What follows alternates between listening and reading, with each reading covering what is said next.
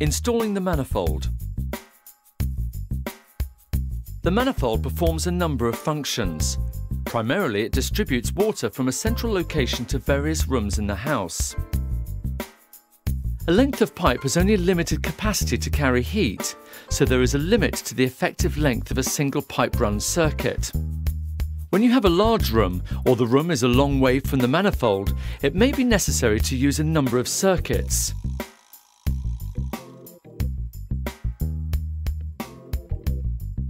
The number of outlets on the manifold will be dictated by the number of circuits it's feeding.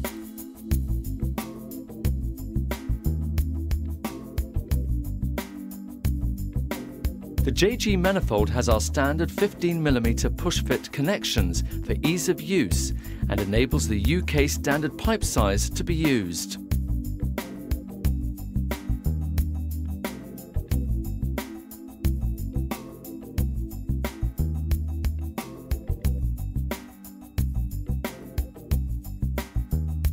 As you can see, we have an automatic air vent, fill connection, and on the bottom we have the drain connection.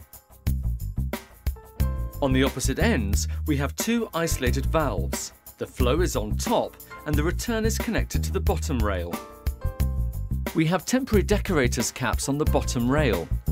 These are used for isolation and adjustment of the circuits and will be replaced by electrically operated actuators at the commissioning stage. The actuators allow the user to control each room individually. The flow meters on top of the manifold give a visual indication of the amount of water flowing through each circuit. The amount of flow needed will depend on the length of the circuit and the temperature drop required. Generally, the shorter the circuit, the more restriction will be needed. This is called balancing the system. Setting the flow is achieved by lifting the locking ring at the base of the flow meter and turning the adjusting nut. The mixing valve.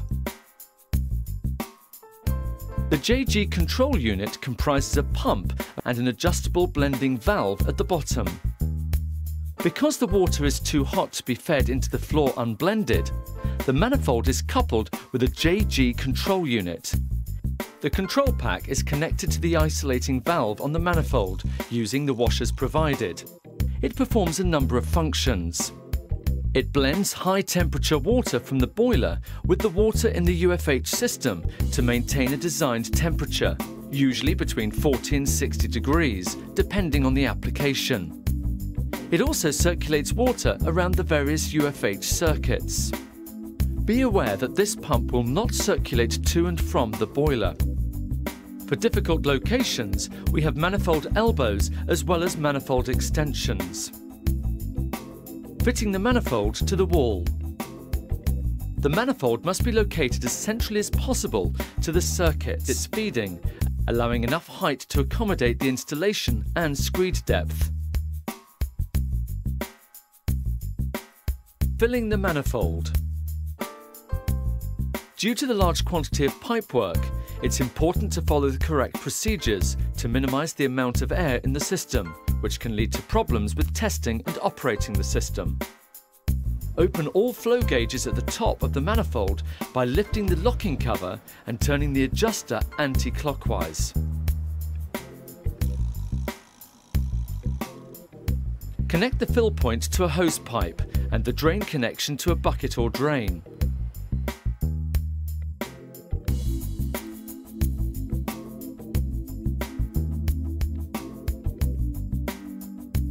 It's important to ensure the water is forced around the UFH loops one at a time to prevent short-circuiting from one manifold rail to the other.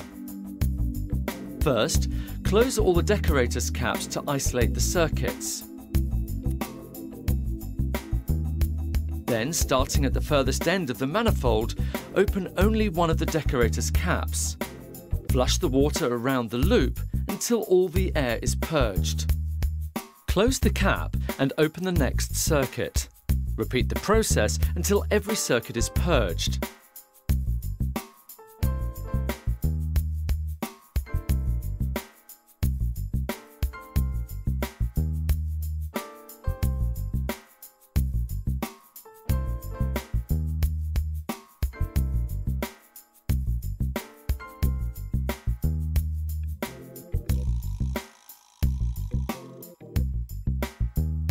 When completed, close the bottom valve, shut off the water supply and close the top valve.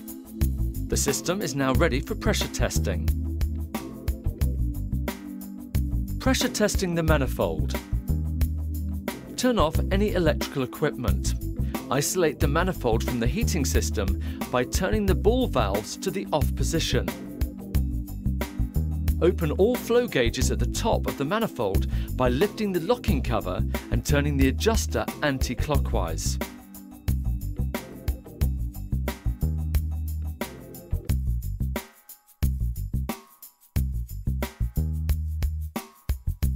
Ensure all temporary adjuster heads are in the fully open position by turning anti-clockwise.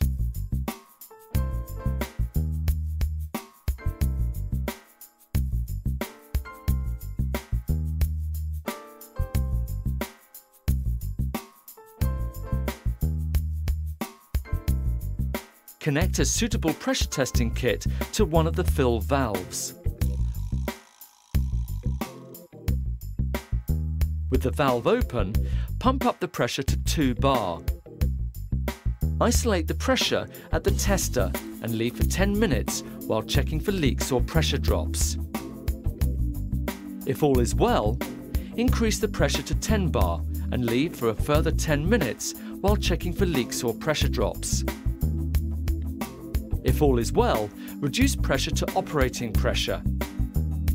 Screeded floors should be left to approximately 6 bar until the screed has been laid and dried to protect pipework from damage. A variety of screeds can be used, such as sand, cement or a flowing screed. The screed is typically 50 to 65 mm thick. When laying the screed, care should be taken to ensure that the screed is compacted around the pipe properly. Most screeded floors require 28 days after laying before preheating can begin. However, calcium sulfate screeds may need only 7 days after laying. Check with the manufacturer for specific drying times. Under no circumstances should the UFH be used for speeding up the drying period. If the UFH is being installed when there is a possibility of freezing conditions, suitable antifreeze should be added to protect the pipework. The system will need to be flushed out and refilled prior to operation. When turning on initially, the temperature of the blending valve should be set to the lowest setting, 25 to 30 degrees, and run for 2 to 3 days before building up the temperature over the next couple of days.